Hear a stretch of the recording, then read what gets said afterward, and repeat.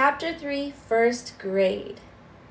Prince Charming and the princesses from the fairy tales are not the mates we have chosen. Though many of us spend exhausting amounts of time and energy trying to change our mate into our own vision of the perfect partner, to no avail. In first grade, we tend to have romanticized ideas of life and love formed by fantasy and fictional characters. We have a hard time accepting the reality of relationships and people and all of their complexities.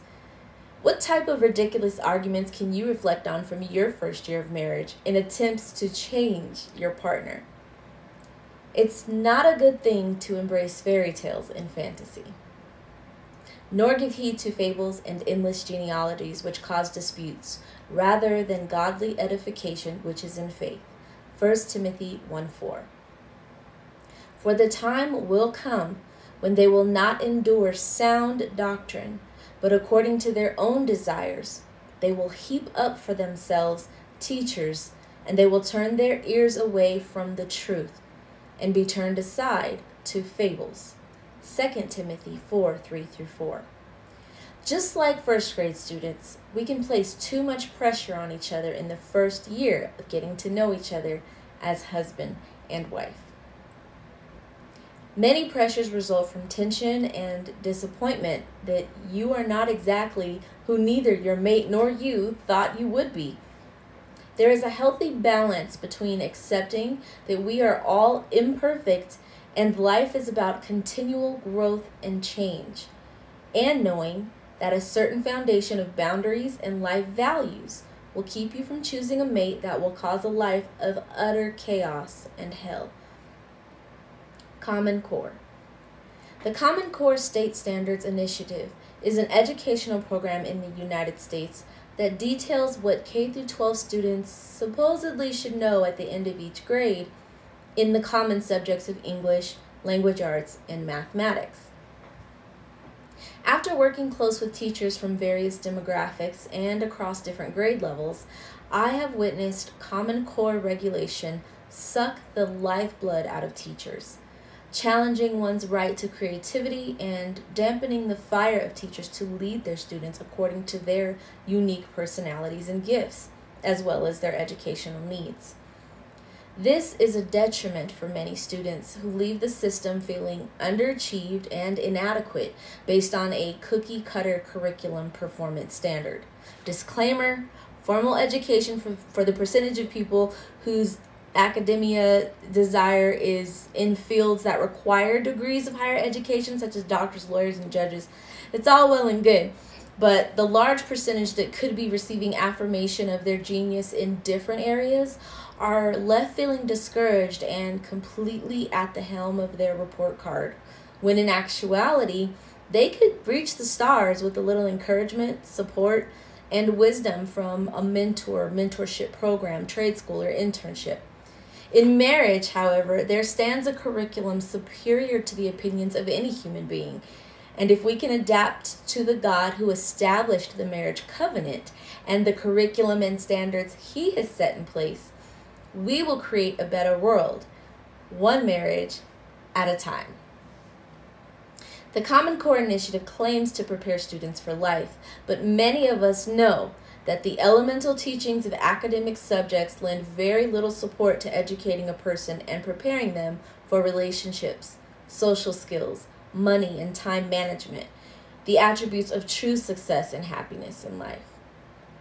Could you imagine if you were taught how to have wealthy relationships, how to relate to and lead others, how to prepare for bills, responsibility, raising children? These are the topics of the educational system built by the Lord. These are the standard lessons and topics of study created for us by our Creator. Common Core values and subjects to achieve are given to us in the instructions and examples laid out before us by God.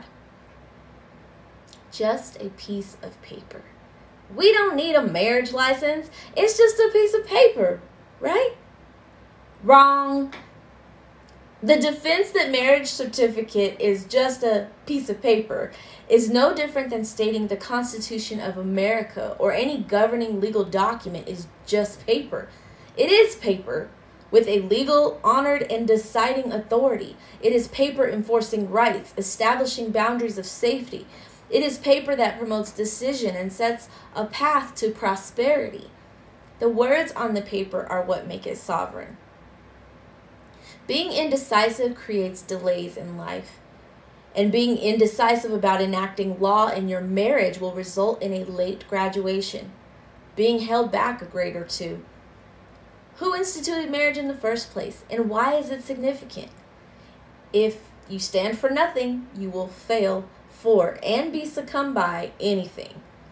So I choose to stand on the Word of God. It has never failed me, never been wrong, and always led me to a higher level of achievement and fulfillment. If it is hard for you to process information from a person who stands on values that are different than your own, then this is where you may want to put the book down. This is where the road splits for those of us who believe in creation, the creator of the heavens and the earth, the father of our forefathers, Abraham, Isaac, and Jacob, and those of us who believe all of life, earth, humanity, or the lack thereof, is all just a big bang of a coincidence.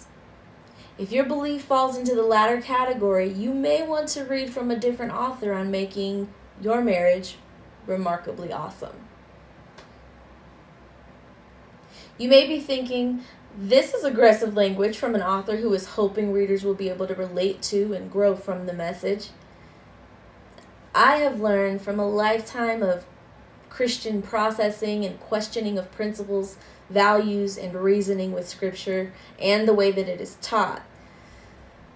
The difference in believing in creation versus evolution determines what you will accept as truth for what can be changed in our lives, our minds, our IQ levels, and what we believe may be innate or even unchangeable or acceptable. Our sex life as married couples plays a great deal into the variables that determine our overall gratification or lack thereof regarding our marriage as a whole. So if someone believes in the evolutionary theory, it will be almost impossible to teach that sex, being designed by God, has its normal and acceptable facets as well as its abnormal and unacceptable facets that we may need to change, like having multiple sex partners, for example. But since sexual immorality is occurring, each man should have sexual relations with his own wife and each woman her own husband. 1 Corinthians 7:2. Without having creation as the foundation, many things are considered permissible as a characteristic or behavior of human nature, which gives us permission to operate outside of God's guidelines for success in our relationships. A creationist has the foundation that sets the scene for an understanding that not everything deemed acceptable and normal to others, society, is deemed acceptable or normal by the Creator. The institution of marriage was invented by the Creator with a purpose and an arrangement to bring purposefulness and accurate arrangement of all things into our lives. Created by God of the kingdom of heaven, Yahweh, with purpose and for a purpose, we are most happy when functioning in the purpose we were created for. Am I suggesting your life is out of order and purpose if you're single? Not necessarily. But I have to agree with the suspicion that if a mature, well-balanced, caring, loving, selfless, stable adult is single, maybe there's a smoke screen obstructing the reality of what that student of life is really struggling with. In other words, receiving an A on your report card at this point in life is simply having another person love and care enough about you to want to be your mate for life and fight by your side, no matter what. When we were younger, my husband would always make me laugh with a comment about beautiful single women or handsome, seemingly well put together men. I'd ask, why do you think she or he is single? He'd always respond, 'cause they crazy. I'd laugh and sometimes I'd argue that not everyone has to be married to be happy. And then as life progressed, I learned that so many people were suffering from loneliness and depression, yet they just couldn't figure out how to change in order to be a viable mate. doing relationships over and over again, making the same mistakes with each one, yet expecting different results. Crazy. Speaking of crazy, junior high and high school can be rough and more difficult than necessary without good understanding and practice in the foundational principles of elementary school. Elementary school, otherwise known as the elements of education, the broken down basic understandings of subjects which allow us to comprehend middle, high school, and college subject matter. Likened unto marriage, without the elements or foundations of life concepts, the higher level understanding will be that much harder to grasp. And your ability to attain and retain valuable relationships will be that much more of a challenge. A good teacher will not just pass the student on to the next grade, sweeping challenges under the rug, avoiding the extra lessons, conversations, and attention needed to thoroughly prepare a student for the next grade level.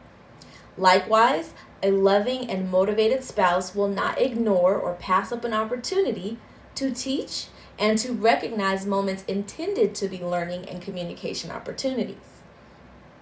How many long nights do you plan on staying up late to have conversations that explore your relationship goals and challenges?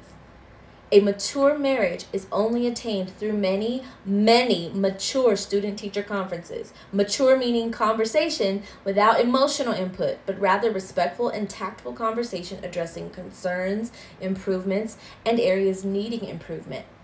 Acknowledge the progress your partner has made individually and the progress you have made together as inspiration to move forward. Motivate each other daily. Make an effort to acknowledge areas you can improve yourself and avoid spending more time complaining about the areas you want to see change in your partner. Marriage homework is your active application of the new concepts you will learn, putting things into practice.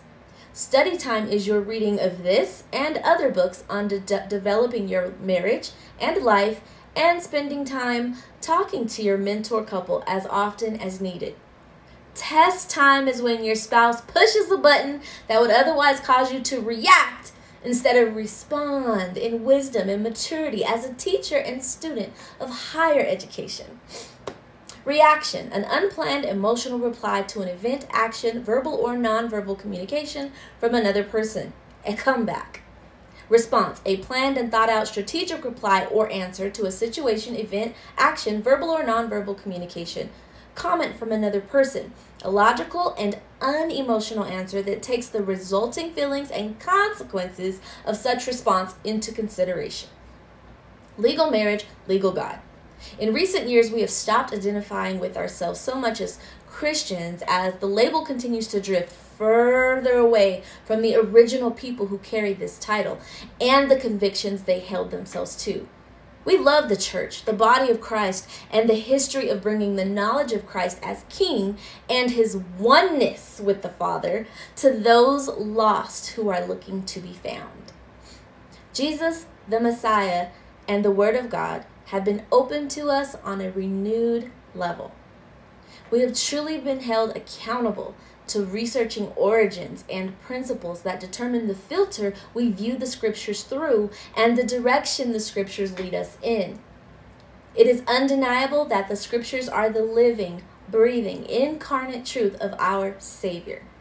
Peeling back the layers of tradition to reveal an uncorrupted message, unlike the many unfortunate misconceptions that have been formed by a religious institution over recent centuries, led us into accountability for what the Bible truly represents and the message, the love letter, written to us by our King.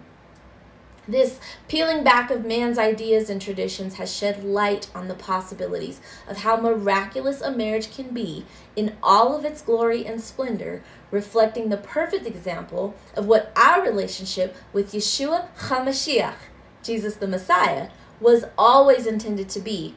Without straying too far from the points of what it takes to grow into a mature marriage, allow me to share a microscopic tip of the proverbial iceberg that has lent its knowledge to the wisdom I'm flowing in and continue to mature into, that has created a glorious marriage for me and my husband. The Bible is not a religious writing. but rather a political and constitutional document that enlightens its people as to their rights, provisions, and government welfare system set in place by God's government, the kingdom of Yahweh, God. A title of king or Messiah was never religious, but rather a political or governmental position, never intended by the king to be a tool to control people, but a solution to anarchy, dysfunction, chaos, loss, and the pain caused by operating outside of God's institution for his people to self-govern themselves with his statutes, commandments, and principles. Kingship is a type of government, a monarchy. We could say the most supreme form of a government, being that it's the ideal given by God, to communicate a political correspondence and authoritative writing to guide the principles and values of a people to ensure their productivity, health, success, and purposefulness on the earth. The idea is to be legal, not legalistic. The idea is to be fully functional, not dysfunctional and religious. When we identified ourselves no longer placing ourselves in the box of Christianity, but as citizens of the government of heaven, the original reasons for following Christ and his ways began to shed topical layers of assimilation into new cultures and expose to us the original intent of our King. The words that lay before us in the Bible, unadulterated by recent changes to principle and religious add-ons and omissions, have allowed us to see what the scriptures actually teach. It has been, to say the least, a life change that has brought clarity, liberty, and freedom beyond what we ever could have imagined for ourselves. If you'd like to learn more of what has opened the door to our renewed understanding and the promises made to us that many citizens are not taking full advantage of, I refer you to the book Torah, Law or Grace by Rabbi Ralph Messer for a better understanding to your government constitution called the Bible. Yahweh is a legal God, and to reap the benefits of his institution of marriage, one must be a partner in a legally documented marriage. First comes love, and then comes marriage, then comes the baby in the baby carriage. A life in order produces happiness and enthusiasm. That was part A. The first half of chapter 3, first grade. What grade is your marriage in? Keep listening to find out. And remember, the mature marriage was once an immature, sloppy, hot mess. We all have to start somewhere. Love yourself so that you can love each other. I love you, and I'll see you on the next one. Bye, guys.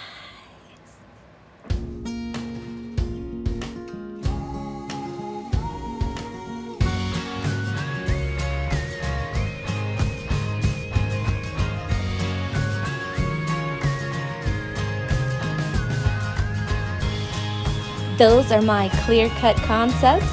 Leave your clear-cut comments.